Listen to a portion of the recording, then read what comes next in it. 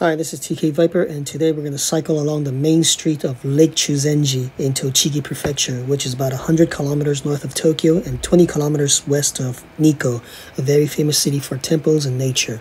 We're going to start at the foot of Mount Nantai at the Nikko Futarasan Jinja Chigushi Shrine. We're going to ride along the lake for a bit and then pass by a famous Kigun Falls, and then continue on Route 120 to the very famous Iroha-zaka, or the Iroha slope, famous for its curves, and it was featured in the manga and movie Initial D. Hope you enjoy the ride.